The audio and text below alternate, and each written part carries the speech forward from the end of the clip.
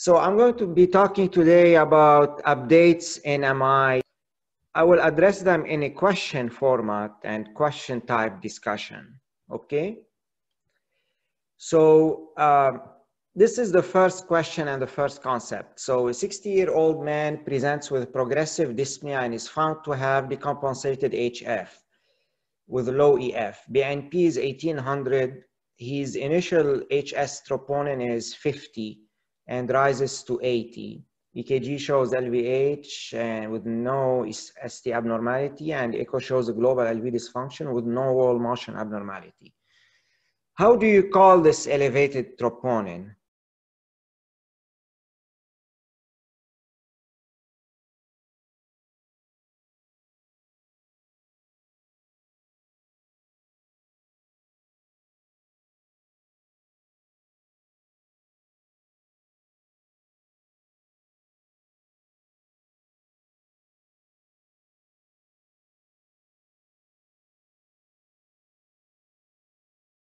So this is C, acute myocardial injury. I'm going to remind you here of the definition of MI quickly. You must have a troponin rise and fall plus at least one of the following three features, either a clinical symptoms of angina or ischemic ST abnormality or new Q waves or new wall motion abnormality. So clinical EKG or segmental wall motion abnormality. Without those three, even if you have a rise and fall pattern, the troponin elevation is called non-ischemic myocardial injury or non-MI troponin elevation.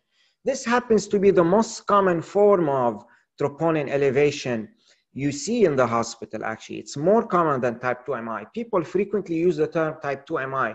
It's more often non-MI myocardial injury because more often you have a troponin rise and fall, but without any of those three. The mechanism of non-MI myocardial injury, non-MI troponin elevation is similar to type 2 MI, plus additionally at times direct myocardial injury. But importantly, that injury tends to be less profound with less frequent underlying CAD, hence the fact that you don't have EKG or clinical ischemia. So it's prognostically better than type 2 MI. Another very important idea is that having a rise and fall pattern does not preclude the diagnosis of non-MI myocardial injury. It will now, having a rise and fall pattern will imply an acute myocardial injury. Having a steady state elevation with no delta implies a chronic myocardial injury in this setting.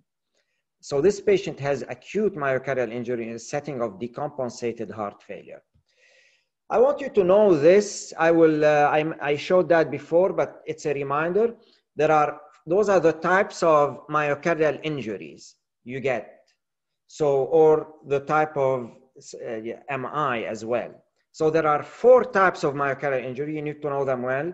One is when you have troponin elevation with clinical feature of ischemia, and that we call MI.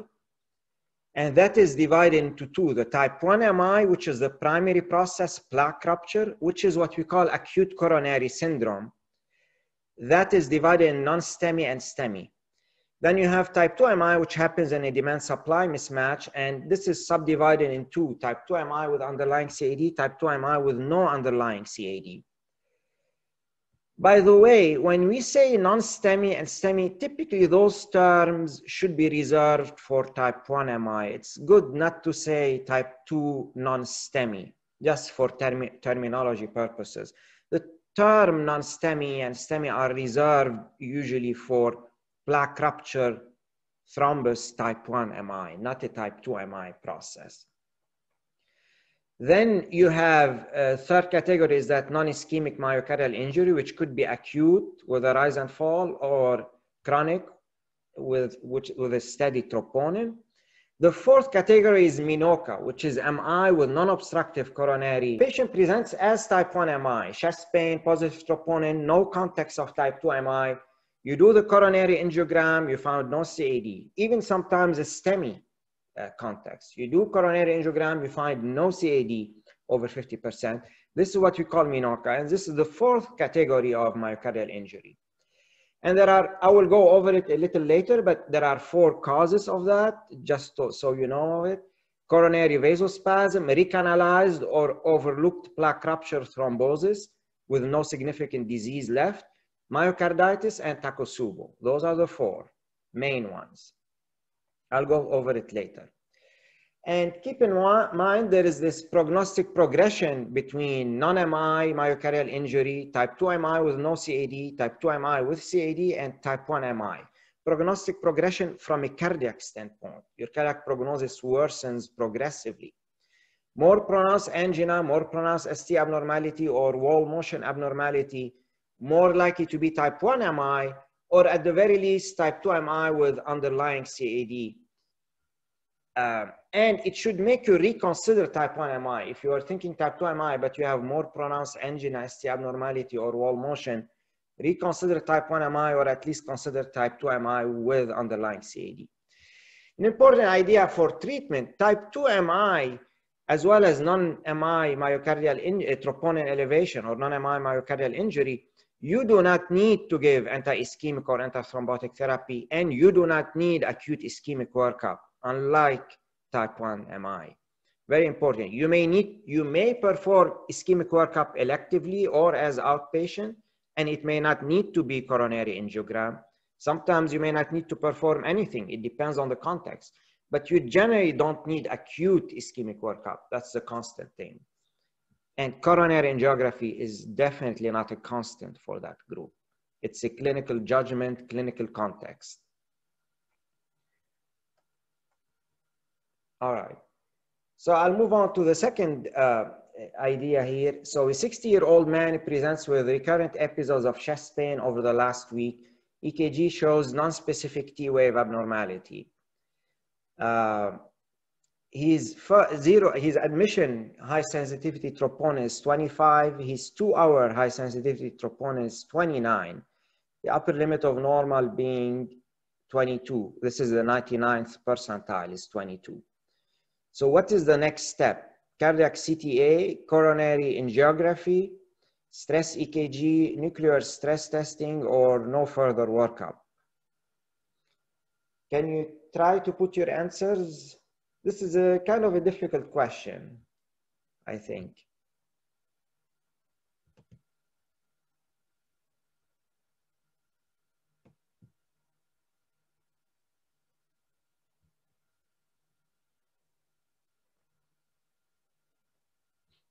Nobody dares here. Nobody has an answer? All right. So I want to mention to you that all of those questions are consistent with the ESC non-STEMI guidelines. And all of those questions are actually in the second edition of my book as well. The explanations as well as the questions. All right. So I somehow cannot see that chat box for some reason. So I don't see your answers. Anyway, the answer is, I'll go back to it, but I will tell you how to answer it here. Whenever you see those high sensitivity troponin, remember to analyze 2 things, the absolute value as well as the delta. So I will give you the algorithm of the troponin T we have, which is the Roche assay, okay? So 3 categories. The easiest one, and the easiest one to know, is when you have undetectable troponin or low high sensitivity troponin, below 14, below 99th percentile with very little delta. Those patients are ruled out and they can be discharged home with no further workup in the inpatient or ED setting. That's the easy one. Now, once your troponin is beyond that level, you're subcategorized into 2. So there is the MI 99th percentile cutoff, which is at 14, 22, 14 in women, 22 in men. But then there is an MI rule in cutoff, which is 52. And so the problem is that the MI cutoff is very sensitive, and it's very non-specific for MI. Very commonly, having troponin above that level is a non-MI myocardial injury, acute or chronic. it's not really an MI. So in order to improve the specificity for MI, a higher cutoff has been used to define MI, or to call it MI rule in. MI is still defined by the 99th percentile, but the MI rule in is defined by a higher level that's about 3 times higher than the MI cutoff. It's 52 for that particular assay. Okay, so you categorize this patient in those two categories. The 14 to 52 is the gray zone. Over 52 is the MI rule in, which has a 70 to 75% specificity for a true MI, mostly type 1, but could also be type 2 MI. At least it's not a myocardial injury, generally speaking. So that's the first step. Now, even when you are in one of those two categories, you have to look at the delta. And the better way of looking at the delta is to look at the percentage of delta, not the absolute value. You can look at the absolute value, and there are specific cutoffs for every assay, but the best is to look at the delta. In the gray zone, the lower numbers, 50% delta is significant. In the higher number, over 52, 20% is significant. So if you have those numbers, but your delta is less than 50% or less than 20% in that category, it's not an MI, it's a chronic myocardial injury. And you may or may not need to perform ischemic workup depending on the context. This particular patient, on the other hand, simply because he's having chest pain and it's his first presentation, there is no explanation for that elevated troponin. He definitely needs, I think, ischemic workup, even in the setting of chronic myocardial injury, even in the setting of non-MI presentation, just because there is no other explanation for that troponin elevation. So basically, this patient has a chronic myocardial injury. Even though he has chest pain and troponin elevation, his troponin elevation doesn't have a rise and fall, so you cannot call it acute MI. Remember here, you must have rise and fall along with one of those three. So you call it chronic myocardial injury, but in this context, you do need ischemic workup. The catch, though, because it's chronic myocardial injury, you do not need to do coronary angiogram. He's not here. He's there, and he's specifically here. You do not need to do a coronary angiogram. I think for this patient, you do need ischemic workup. Either A or D are acceptable. Now, my choice here is A, not D, and I'll explain why. But more importantly, I want you to understand that algorithm, okay?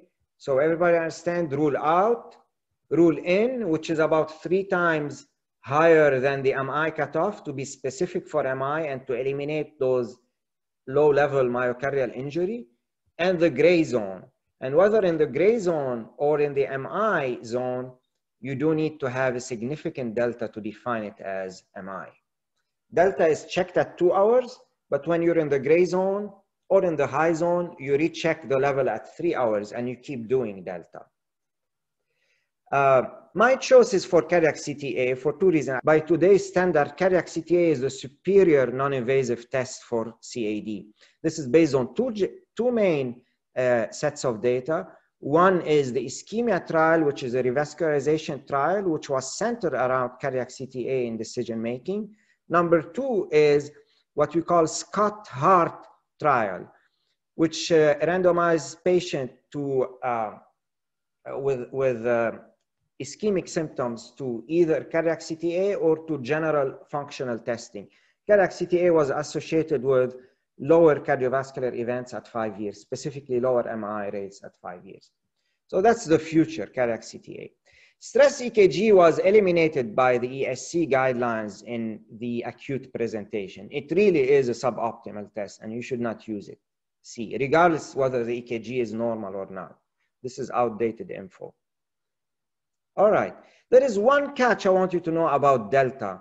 It's in the setting of somebody who had a large MI, and his troponin, remember, peaks at 1 day, declines between 1 to 2 days, and persists, lingers for 7 to 10 days.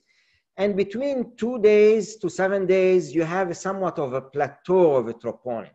So if you have somebody who comes with a large MI that occurred a couple of days or more ago, you may see a high troponin that doesn't change much. That doesn't mean this is not an MI. You're just catching him in the late phase of an infarct at the plateau phase of the troponin. And those patients are recognized by the context as well as by the fact that their troponin tends to be very high. It's not around the gray zone. Well, I'll move on to this question. This is a more interesting question to me. So this is a patient, a 60-year-old man. He has a history of CABG 10 years previously. He presents with exertional chest pain over the last few weeks. He gets pain walking to the bathroom, getting ready for bed, sometimes in the middle of the night. And this is very important. This is what you call nocturnal angina. It's very alarming, nocturnal angina. It indicates critical disease normally, just so you know, in the proper setting. So he is requiring nitroglycerin frequently. EKG shows non-specific T-wave abnormality, no ST abnormality. Initial troponin, hs-troponin is 10, 2-hour troponin is 13. Upper limit of normal 22. What is the diagnosis and what is the management? What's the diagnosis here? Is this ACS, severe stable CAD, or non-cardiac chest pain? And what is the management?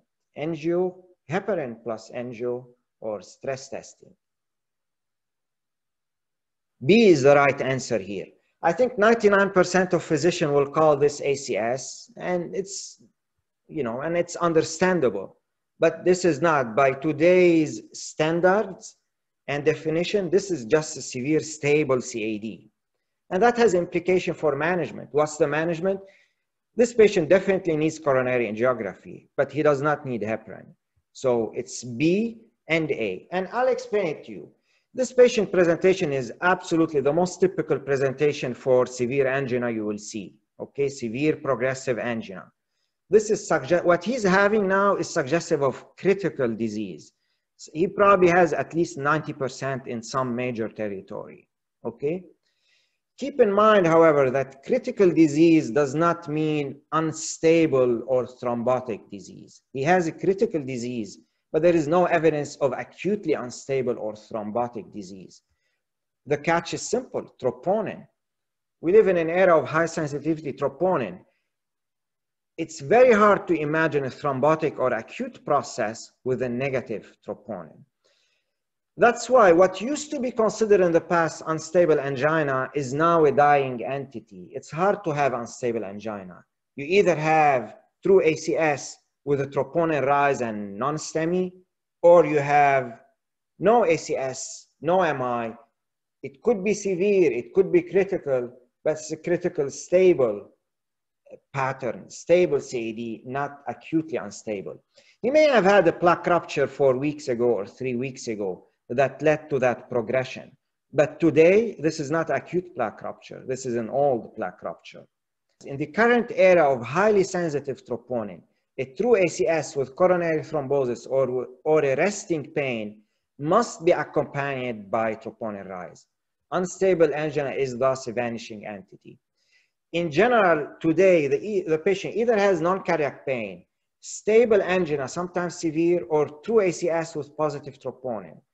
Very few unstable angina, really, in my opinion, and I'll show you more data.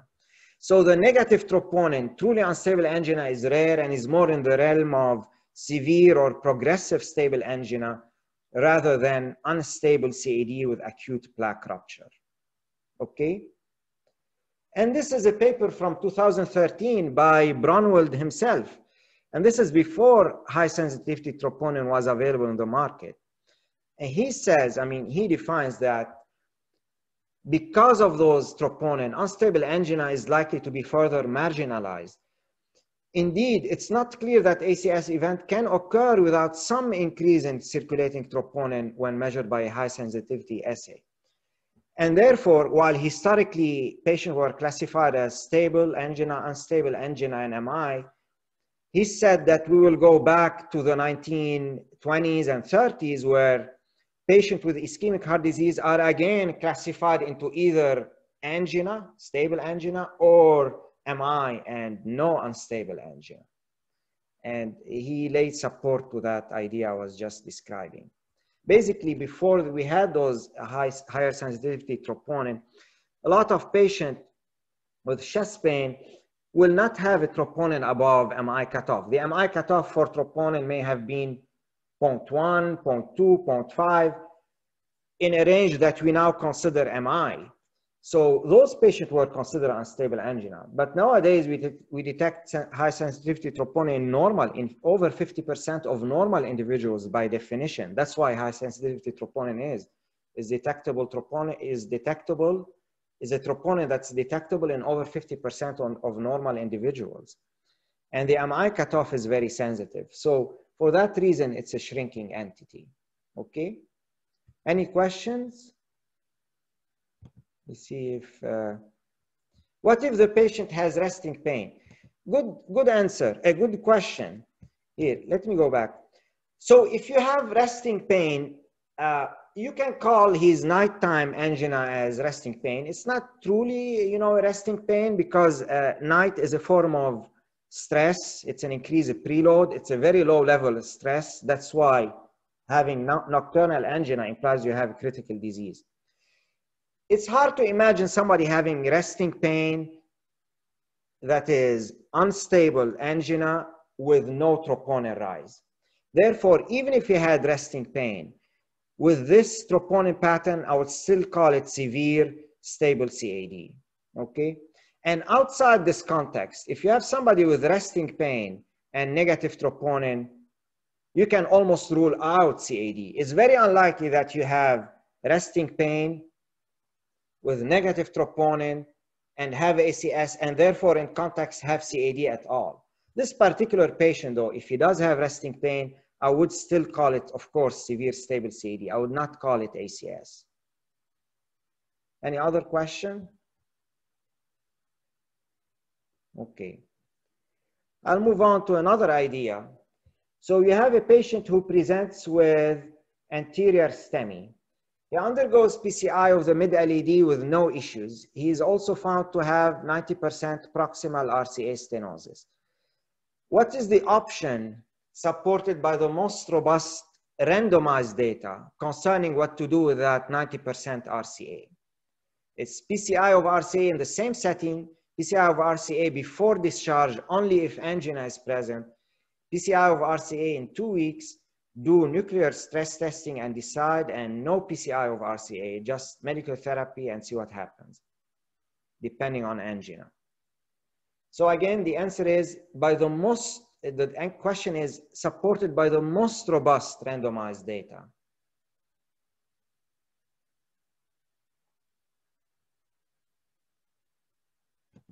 You see, people say A or C.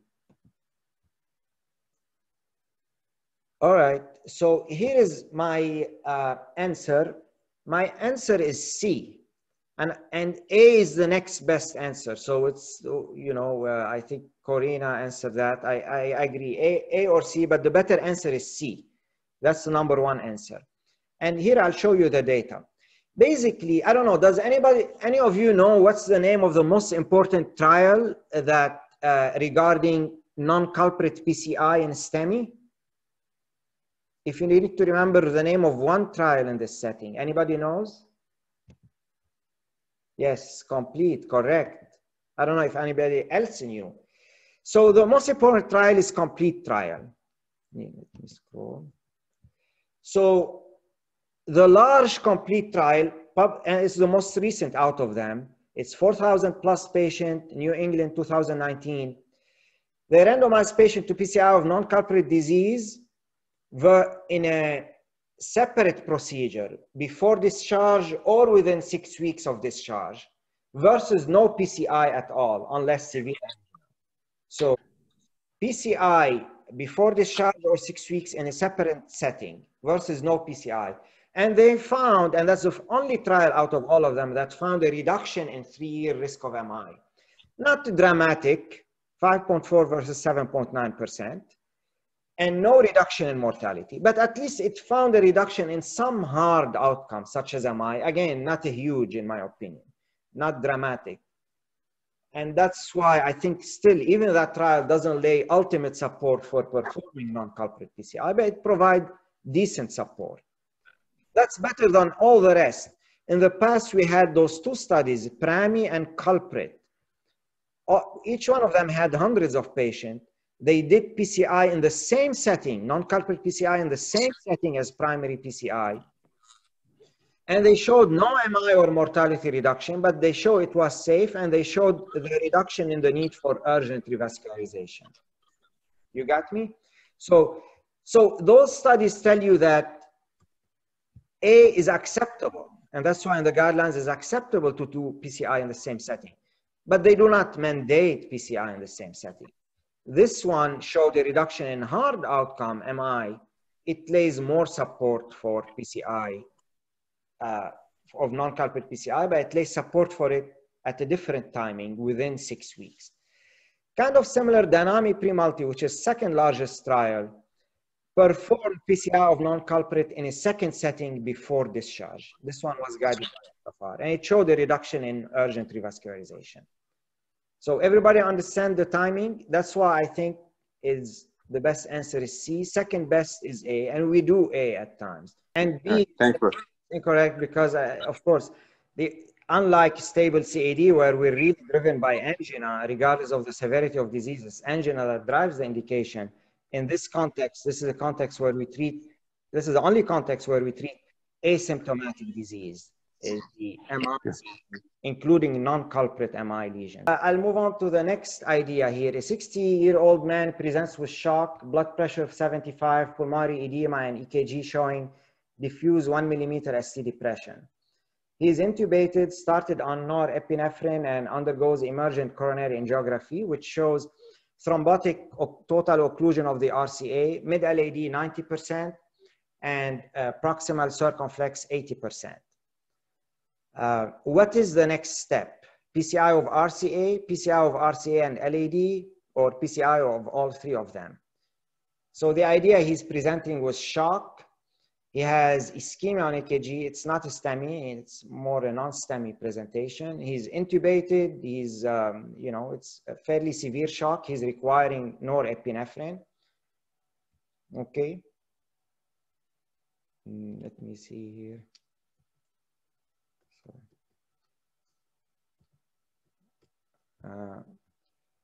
Let me see just the answers quickly. All right, excellent. The answers I see are correct. It's PCI of RCA. It's contrary to our reflexes in this case. All right, you see somebody with shock, it may seem that it's not enough to fix the RCA, you need to fix the LAD. But anyway, so the traditional teaching up until recently had been to only treat the culprit artery in hemodynamically stable patients. And this changed, as I showed on the prior question. And again, the traditional teaching has been to concomitantly treat culprit and non-culprit artery in cardiogenic shock. Now the evidence supports the opposite for both those circumstances. Stable patient may safely undergo non-culprit PCI acutely, whereas cardiogenic shock patient with a clear culprit artery, and that's the catch, clear culprit artery, they have a dramatic 8% absolute increase in mortality if non-culprit PCI is performed acutely.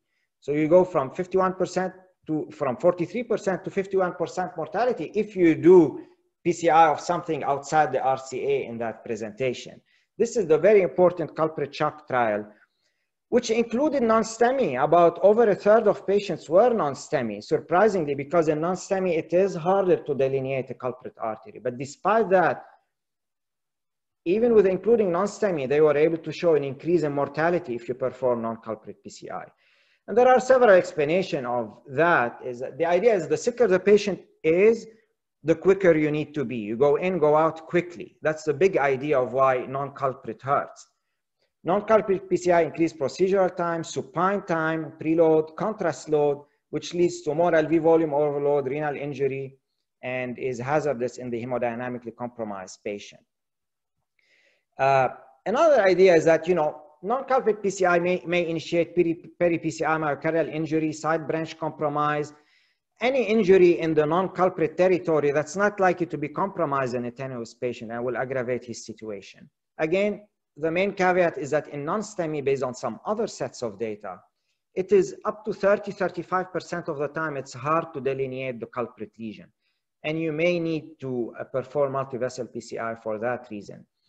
Interestingly, in culprit shock, only about 9% of patients there was only 9% crossover. So I am surprised, but that's impressive. Try to limit yourself to the culprit lesion. Okay, that's kind of the idea of those studies. It almost is that, remember, doing PCI in cardiogenic shock versus not doing PCI, which is the initial shock trial, you had a reduction in mortality for close to 10% in absolute value. Now, doing non-culprit PCI on top of culprit PCI, you have an increase in mortality of 8%. You almost eliminate any benefit of PCI by doing non-culprit PCI. It's an interesting concept. So this is the more interesting trial to me. It's not a board question, although it can be. It is in the ESC guidelines, but here's how I formulate it. In the prior patient, based on randomized controlled trial, that's the key, based on randomized controlled trial.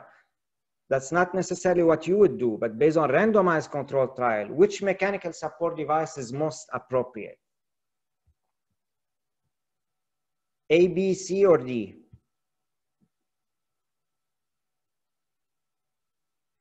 So let's see, somebody answer.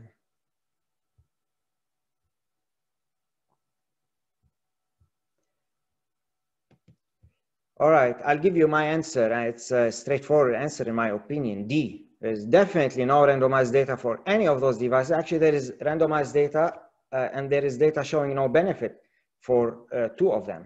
So here's what I will show you. Those are the randomized data, that the modern one. There are more, but I'll pick the modern one. So for balloon pump, there is a CRISP AMI, which was not a shock trial. It included patients with a STEMI and heart failure clinically, and it showed no benefit of placing a balloon pump in STEMI patients. The more important one is IABP shock 2 trial, which randomized MI patient with cardiogenic shock to balloon pump versus no balloon pump beside PCI. And balloon pump was mostly placed after PCI. Anyway, it showed absolutely no mortality benefit and no benefit of any sort.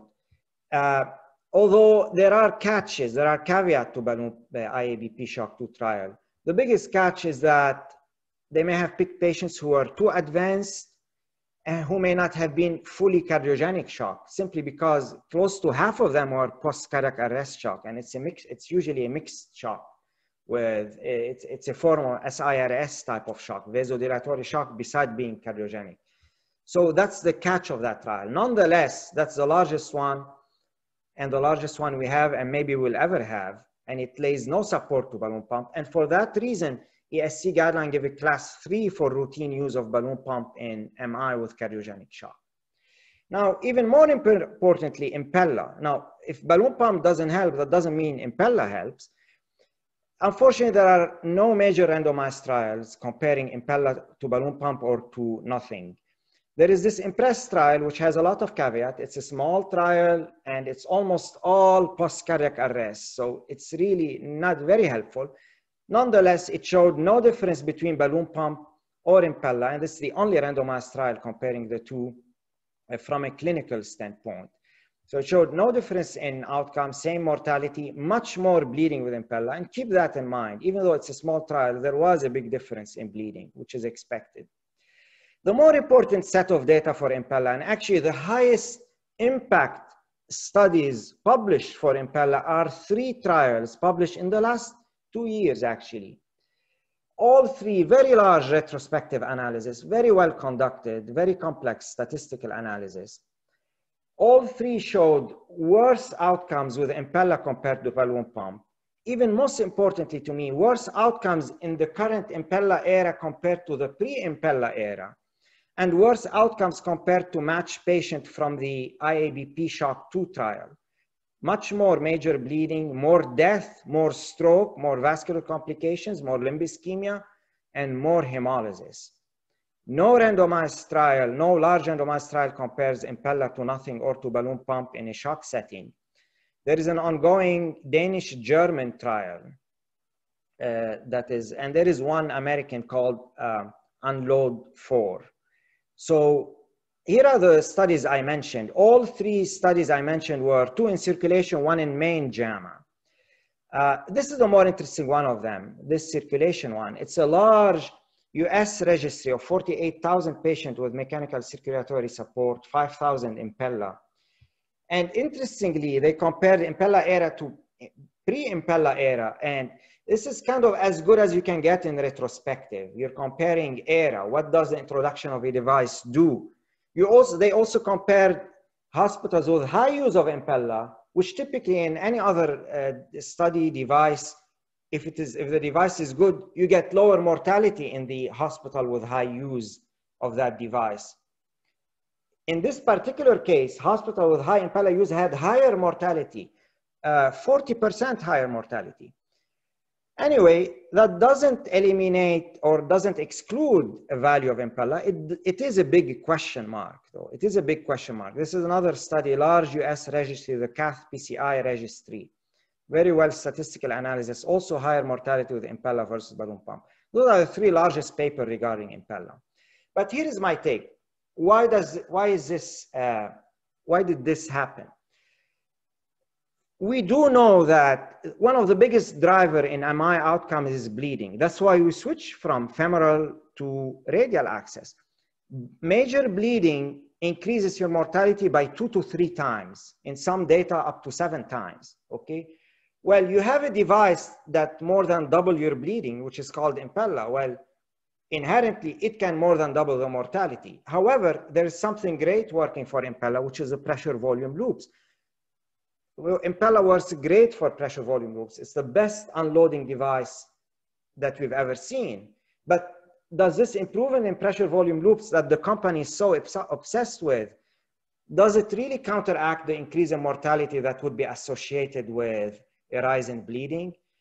You know, I'm old enough to realize that what a basic science success through pressure volume loop does not necessarily translate into a clinical success. And so we have to see. Another catch of those studies, I think, is patient selection.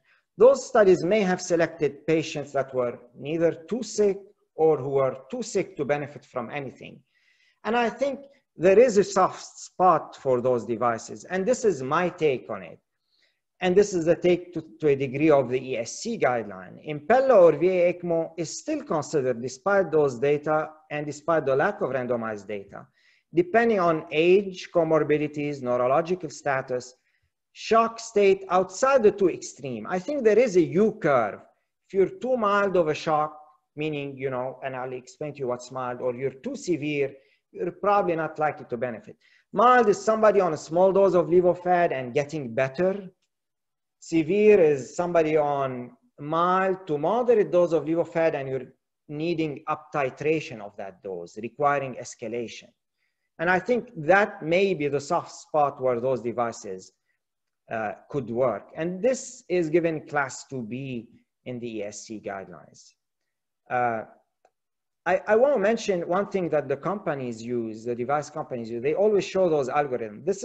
Those are a combination of 2 algorithms. One is from the Detroit Initiative and one from Innova Heart algorithm published in JACC 2019, the Innova Heart algorithm.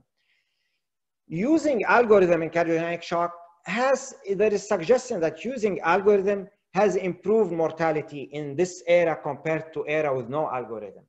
But it's the use of algorithm, like using algorithm in septic shock, what we call early goal-directed therapy in shock, which improved outcome. It's not one specific component. It's that early aggressive management, that early awareness, that getting ahead of the vicious circle of progressive decline of tissue perfusion that improves outcome. Not specifically or necessarily Impella. It's that early goal-directed therapy that I think improves outcome, the early multidisciplinary approach that improves outcomes. Could it be Impella? Yes, it's possible. It needs to be proven. But what we do know is that early approach and early aggressive management of shock, using right heart cath and using aggressive up-titration may improve outcomes in cardiogenic shock. But again, that doesn't necessarily mean Impella or balloon pump. You have to be careful based on the prior data. If no comments, I'll move to the next idea, which is a 60-year-old woman is resuscitated, which is the out of hospital cardiac arrest, basically. She's resuscitated from out of hospital cardiac arrest due to VFib. It was a witness arrest with initiation of CPR within 2 minutes and return of spontaneous circulation at 15 minutes. She had a steady pressure on her EKG and troponin 300. She's hemodynamically stable on no pressors, intubated and fully responsive.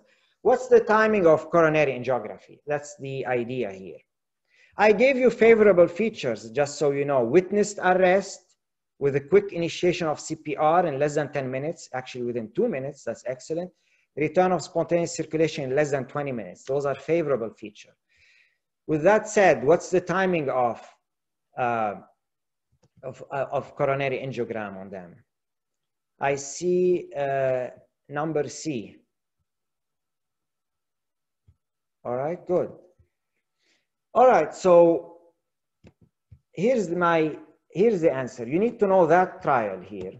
And I agree, the answer here by current data is C.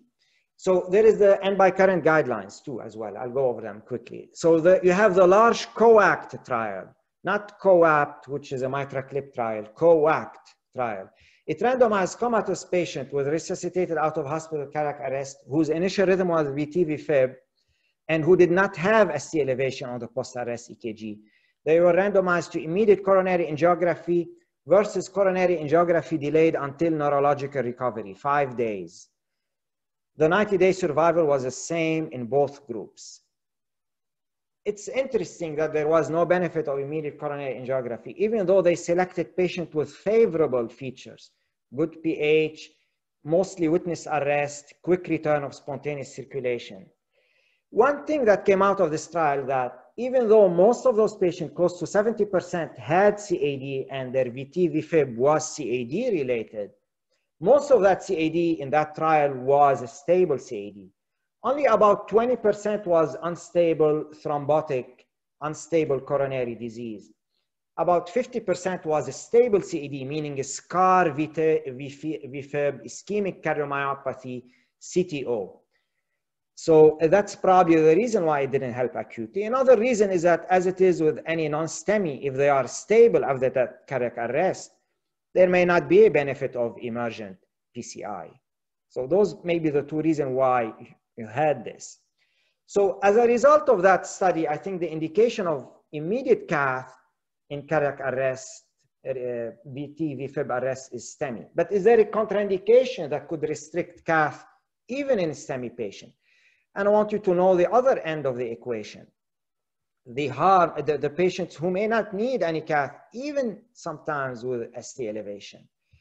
And those are the features. The prognosis is particularly poor in patients who have those poor neurological outcomes, those three, totally unresponsive, even to pain, on no sedation. Patients who are missing multiple brainstem reflexes and patients who display early myoclonic jerks. That's very important. We see that not infrequently.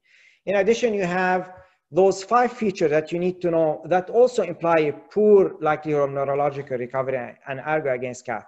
Older age, initial PEA, unwitnessed arrest, or delayed initiation of CPR. The wife finds the patient, she doesn't know how long he has been down. That's concerning. Prolonged resuscitation, and that's one you can always ask. This one you don't always know how long he has been down.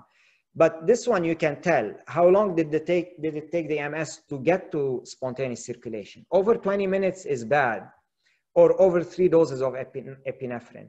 Keep in mind that CPR provides at best, how much cardiac output does CPR or cardiac compression provide? At best, they provide 20% cardiac output. So, you know, if you're under CPR for over 20 minutes, that will correlate with more anoxic brain injury. Or another feature is low pH less than 7.2.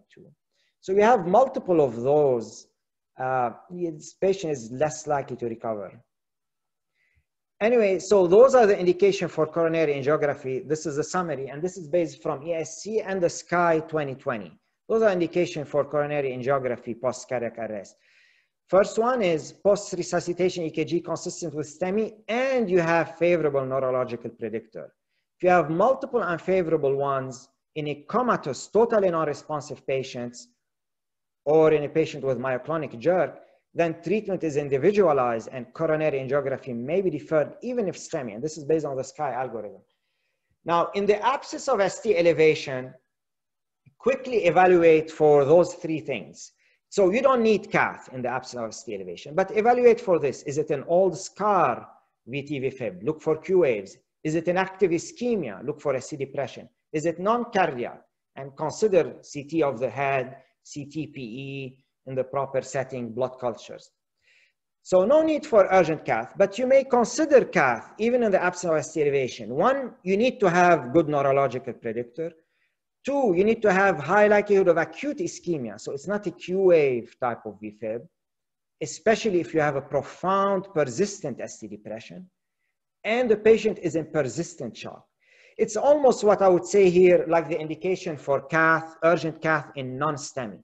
So we have profound persistent ischemia, unstable hemodynamically, and no poor neurological predictor. You may do cath even in no ST elevation. So I think that's the idea for that. I wanted to talk about MINOCA, but I don't think I have time unless some people will want to hang around with me. I can go over it in the next 10 minutes. Do some of you can hang around for 10 minutes? Some fellows? I can talk about, MINOCA. All yes, right. Dr. Hanna. Yeah, okay. I'll go over this case, sorry. All right, you have a 48-year-old man, not woman, man, smoker, reports an episode of chest pain of 1 hour duration, 6 hours previously. EKG is unremarkable. Admission hs-troponin is 500. Coronary angio performed during the same day shows mild diffuse atherosclerosis with 30% lesions in the LAD and RCA. So this is somebody who presents with typical chest pain, positive troponin, significantly high with delta, let's say. Cath shows nothing. That's the MINOCA. What is the next step? OCT or IVUS, acetylcholine coronary testing, cardiac MRI. None of those, just use medical therapy with DAPT and statin. None of those, just use risk factor control. No need for DAPT. All right. I saw answer for C. And yes, so I will mention, this is the question that you're least likely to get on board. And it is a question that allows multiple answers. Out of all the ones I gave, this question has multiple answers. I think the best answer overall would be C. The best question, the best answer in this context would be A. But the more important thing for you is that all A, B, and C are recommended. Okay, now which one is better? The highest yield one is C. Second highest yield is A. Third highest yield is B. Okay, in that order. But I will go over the data here and explain it in a little bit. The second question I want to highlight, OCT, in this patient, OCT of the LAD is performed. Which of the following is true? Likelihood of showing plaque disruption is 20%. Plaque rupture is an unlikely finding. Plaque erosion in situ thrombosis or SCAD type 3 is possible. Cardiac MRI is more likely to detect an ischemic mechanism than OCT, and medical therapy is recommended regardless, hence OCT has limited value. Again, not a board type of question, but I'm trying to give a message here through those ideas and test your knowledge, okay? C, somebody answered C, he's correct. Whoever answered C for that question is correct. Yes, okay. I'll go over the explanation and go back to the answers. But at least I can answer the first one. When you have MINOCA, all those three may be performed, A, B, and C, in a variety of combination. The highest yield is C, second highest yield is A, third highest yield is B. It's not bad or it's not wrong to perform all three or to perform the any one of them, okay? So this is what we call MINOCA, is MI with non-obstructive coronary arteries, which corresponds to 5 to 10% of type 1 MI presentation. MINOCA can be non-STEMI, but it's also can be STEMI. In all MINOCA, in the many MINOCA papers, including one meta-analysis, about a third were STEMI patients. STEMI, you do cath, you find no CAD, no obstructive CAD. And we define non-obstructive coronary artery as up to 50% obstruction. Close to half of them had absolutely no CAD, what we call normal coronary artery, in those papers of MINOCA. So there are three main diagnoses suggested by the meta-analysis and by various studies of MINOCA. Myocarditis, 33%. The second is infarction, 24%, and Takotsubo. Infarction could be plaque disruption or vasospasm. It's a combination of both is 24%. Those are the MRI studies. Now there are three modern studies in the last few years, including two in the last year, using OCT, one older using IVUS. In those studies, they show if you do OCT in all those patients, including those with absolutely normal coronary arteries, and in those studies, about a third of patients had absolutely normal coronary arteries. So they did OCT despite that, and they found over 40, if you combine all those three trials, over 40% of patients had evidence of plaque disruption on OCT or IVUS, more so by OCT. And interestingly, they found plaque disruption sometimes in patients with a fully normal coronary angiogram, and at times in other patients, even when they have some plaques, they found plaque disruption in an area that on coronary angiogram looked normal. So that shows you how much coronary angiogram can miss in those patients, okay? Importantly, in those last three studies, they did MRI as well. And in all those studies, MRI and OCT were complementary, meaning you see that graph here, it shows you. So you will have patients who had, in most patients, you have an overlap, meaning you will see an ischemic mechanism by both OCT and MRI. But you will have some cases where you see an ischemic mechanism by OCT, you see plaque disruption, but you see nothing by MRI. Maybe because that plaque rupture is not the problem, or maybe because that plaque rupture led to an injury too small to be detected, less than 1 gram of myocardium, too small to be detected by MRI. On the other hand, you have patients who had abnormality by MRI, but none by OCT. And you can imagine, how can MRI show infarct without an OCT? There is one answer that comes to mind. You have an infarct on MRI, yet you have no ischemic mechanism by OCT. The number one answer is you have an infarct, but no plaque disruption is vasospasm. This is a definite vasospasm when you have infarct on MRI and nothing by OCT. Although it could be that also depending what you OCT, you may have missed the actual plaque. So those are some important ideas here. Regarding coronary vasospasm, one meta-analysis has shown that if you test with acetylcholine all MINOCA, 27 to 46% of patients will have inducible vasospasm. Again, that's an exaggeration, I think, simply because remember, any plaque rupture can cause vasospasm. In this case, is vasospasm the primary process, or is it more plaque rupture? So be careful with testing for vasospasm as a standalone testing, because it could be a surrogate of plaque rupture or plaque disruption, okay? So to go back to my answers here, I hope everybody understood those. So to go back to my answers here, OCT would reveal plaque disruption in 20% of such cases. The answer is over 40%.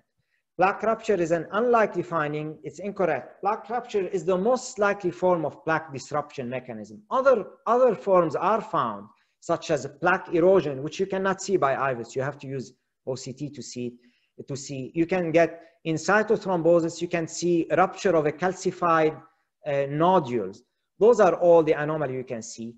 Another thing you can see is a SCAD type 3, which I will explain in a little bit.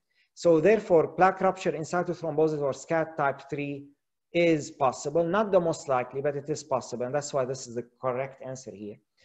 The cardiac MRI is more likely to detect an ischemic mechanism than OCT. No, they are as likely to detect an ischemic mechanism with an overlap and with a complementary diagnostic value. Medical therapy is recommended regardless. That's not true because the mechanism could be myocarditis or vasospasm or SCAT type 3.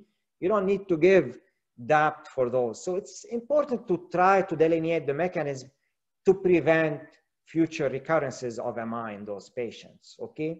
SCAT type 3, I will just explain it quickly. SCAT type 1 and 2 are usually diagnosed angiographically, and they have a specific angiographic feature that I explained in the past, including long disease in a tortuous vessel, long smooth disease in a tortuous vessel in case of SCAT type 2.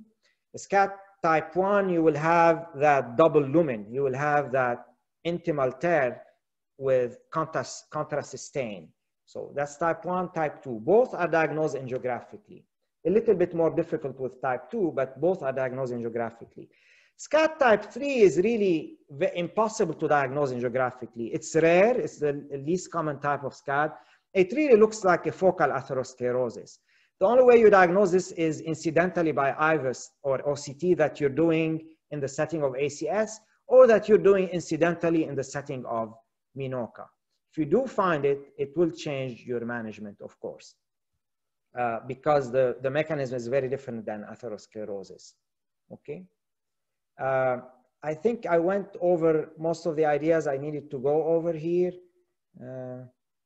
In this particular patient, what I would do in this patient, while you're in the cath lab and you see this as an interventionalist, you can say, let's do an MRI later. But I think it's very reasonable for us to try to become more aggressive in doing, at least in our institution, to do IVUS in those patients. Then, depending on what IVUS shows, if it doesn't show plaque rupture, we can do MRI. If it shows a plaque rupture, I think it's okay not to do MRI in those patients and stick with the IVUS result. If IVUS doesn't show anything, you can stop and again do MRI, but you can also consider acetylcholine coronary testing. Keep in mind that being a man doesn't rule out vasospasm. Vasospasm in 2 European studies, vasospasm was almost as common in women, in men as in women. So there is this misconception that vasospasm is really far more common in women. Epicardial vasospasm is probably almost as common in men and women. Microvascular disease is 4 times more common in women than men, but epicardial vasospasm is probably as common in both.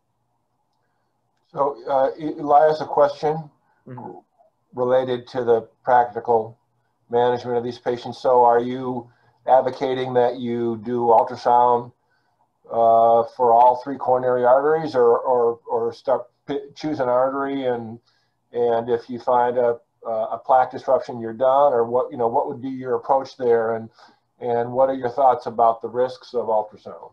Excellent question. I really like it. I want to go over this. Thank you. So I looked at those studies, what they did, because yes, evidently doing OCT to all 3 vessels is hazardous. What they did, one, if you have an artery that has more moderate disease than the other ones, focus on trying to image that artery and stick with one artery only. If you don't have any artery that's more suspicious than the other, what they did in those studies, they OCT'd the left coronary, both the LAD and left circumflex. So they engage the left coronary and OCTs both the LAD and left circumflex. What I would advocate, because I do want to minimize risk, if you have something suspicious, go for that artery and stick with it. Just, I don't want to triple wires. If you don't have anything suspicious, I will go for the LAD, which is the largest territory and where you're more likely to catch, statistically, more likely to catch plaque rupture simply because it's the largest vessel. That's what I would do. In those studies, to answer your question, they focused what I did, but except they did the whole left coronary, LAD and circumflex. I agree with you, there is a hazard. In those studies, there was no major complication. I think maybe they only had 1 patient with dissection that was treated uneventfully. So overall, as you know, wiring normal coronaries is less hazardous than wiring abnormal coronaries. So the risk is very low, but I agree with you. It's good to try to limit it to 1 artery if you can. Dr. Hanna, I have a question. I know in the era of high-sensitive troponin, the answer may be different, but somebody kind of with very typical symptoms of angina, which are recent onset, or maybe necrescendo pattern, or rest pain. So his high sensitivity troponin, is it negative range or is it in the gray zone, you're saying? Let's say borderline, yeah, the gray zone, somewhere 20 to 50. Yeah, that's not negative. Remember, the gray zone is your troponin is over the MI cutoff, except it's not in a specific range. That's why we use, it's not a definite rule in.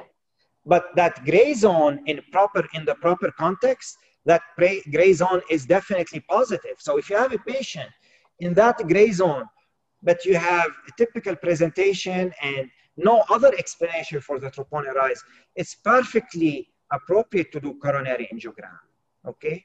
Here I favor, that's a general approach, do non-invasive testing, but you have to always individualize. In that gray zone, it's appropriate to do coronary angiogram depending on the setting. Now, if the patient you're describing has very concerning symptoms, but he falls here with high sensitivity troponin, well, guess what? His very typical symptoms are very likely non-cardiac. They may be something serious if he's in distress. They may be PE, they may be aortic dissection, pericarditis, ruptured peptic ulcer disease. They could be something serious, but it's highly unlikely that this is ACS. You should think of something else. But if they fall here, then yes, I agree with you. You should consider coronary angiography. Thank you so much. Yes.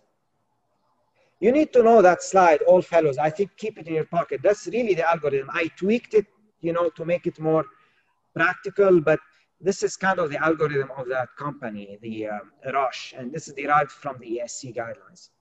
Any other questions? Somebody asked about door to unload or to place Impella in cardiogenic shock, place Impella before PCI. This is theoretical, it's yet unproven. There is one ongoing randomized trial called Unload 4 that's randomizing patients with cardiogenic shock and MI to PCI versus Impella followed by PCI. Until this comes, it's all theory. You know, you have to have strong data to support that.